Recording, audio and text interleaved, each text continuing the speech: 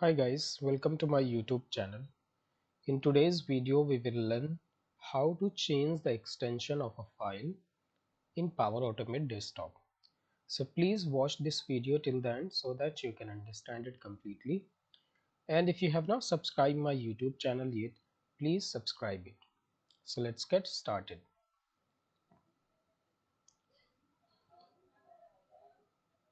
In Power Automate Desktop, under the File section, you will find an action which is named as Rename Files, right?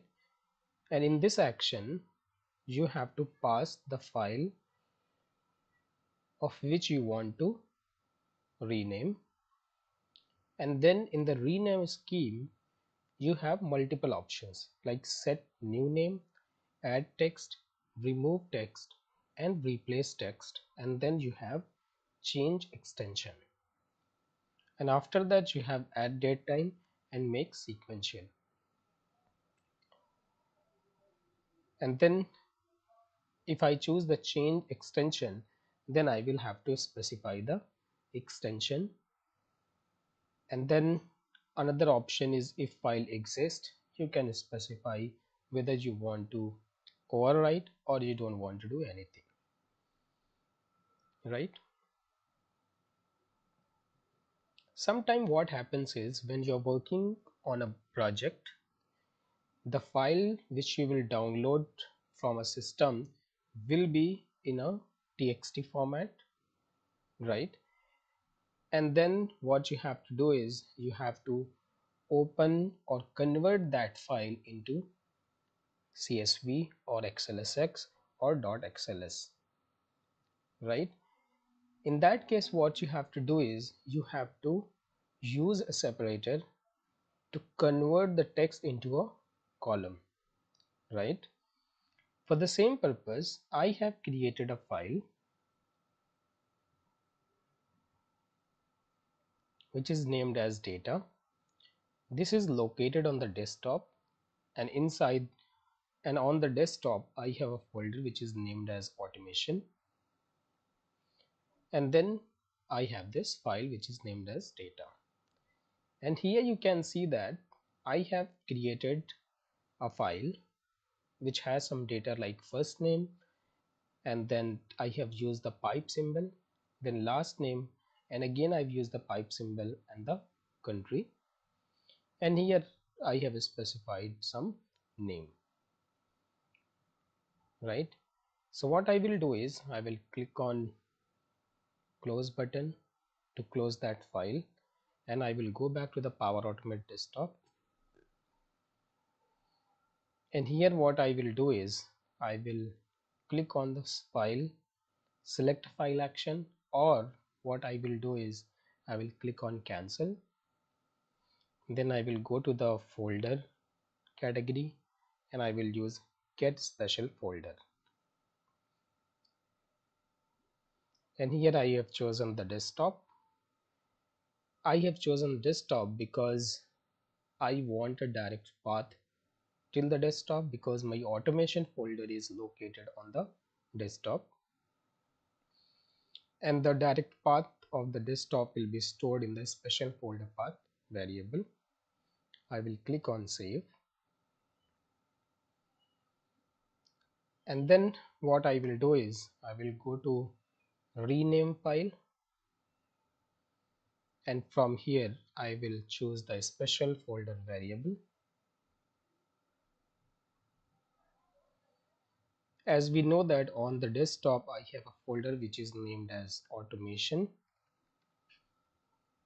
and inside that I have a file which is named as data.txt. That is the extension of that file. And in the rename scheme, what I will do is I will use the change extension, and then I will specify the extension in which I want this file to be converted into. I will type .csv, and then the path of this file will be stored in the renamed files, right? I will click on save,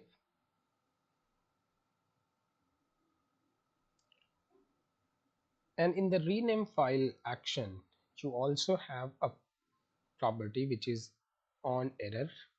So for example, while renaming this file, there is some error on this action. You can specify some error handling methods. For example, if this action fails, you can specify to retry this action multiple times, let's say 2 times at the interval of 3 seconds.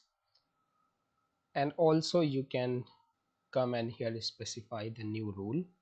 So for example, if this error occurs, you can specify this, you can change this variable, let's say error number, and you can set some variable. So initially this variable will hold 0, but when this error occurs or this action fails, then the value of this variable will be 1, and based on that you can check whether this action has failed or passed. The next action that we will have is inside the rule, which is as subflow.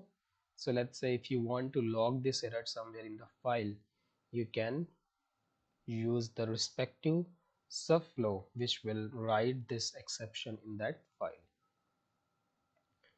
You can click on clear all for the moment, and then next is continue flow run. So for example, if you want to ignore this error, so you can just say go to next action, which means we don't want to do anything if this action fails.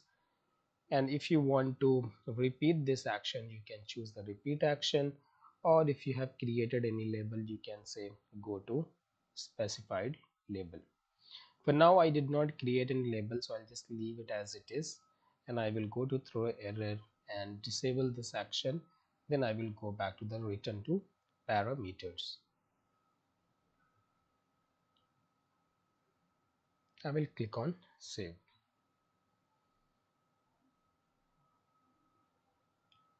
So now what I will do is I will run the bot. I will right click on this get special folder, and then I will click on run from here.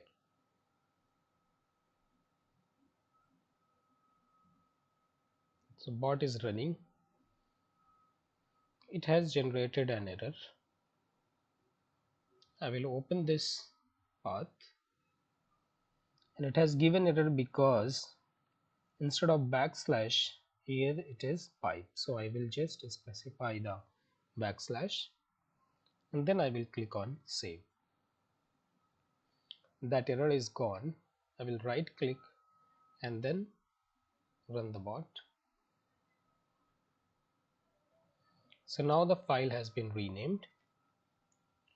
If I look for renamed files which is having the path of that file, here you can see that it is a list of files, right?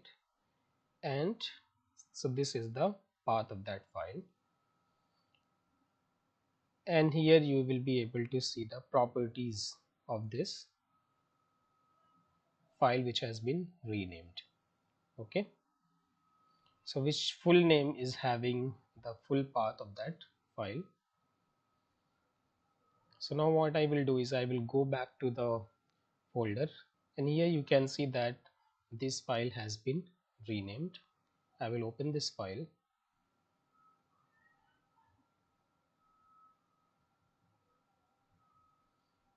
and here you can see that the data is written in this format. I will close it. I will go back to the Power Automate desktop. Now instead of renaming, what I will do is I will take the read from CSV, because we have renamed that file into CSV, and here I will specify this special folder path which is having a direct path till the desktop, and then I will say that go to automation folder, and inside that I have data.csv.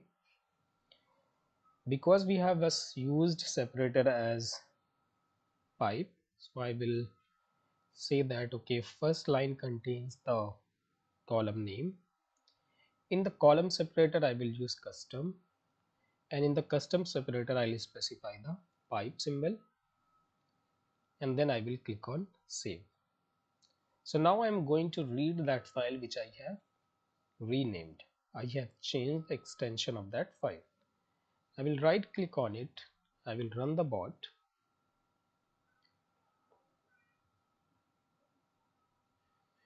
And now if I go back and search for that variable which is having that data, so here you can see that it is a data table, and the columns are like first name, last name, and the country, and the data which I had written in that file. So this way you are able to convert a txt file into a CSV file, and then you are able to read that data using read from CSV action, and you have used the separator which has been used in that CSV or .txt file, right? And once you have the data in the data table format, you can perform the loop. So what I will do is I will go back to the loops, and I'll take the for each action, and here I will specify the variable which is having that data table, and here I have current item 4 which will have the current row, right? And then what I will do is I will go to message boxes, and from here I will choose display message, and then I will use current item 4, and as we know this is having the row of that file, so I will specify the column name of which I want to, you know, I want to display. So let's say first name I want to show, and then I will also print the last name, and I will also print the country, so which is like this, right? Now I will click on save. I will right click on get special folder path, special folder action, and then I will click on run from here.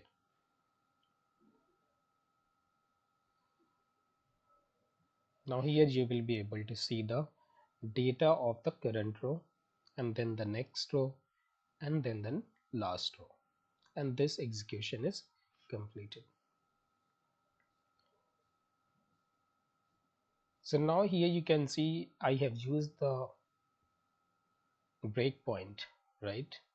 Let's see what happens when I run this action. The execution has been completed, and now if I go back to the file explorer, here you see that nothing has changed because we don't have any data or any file there which is named as data.txt.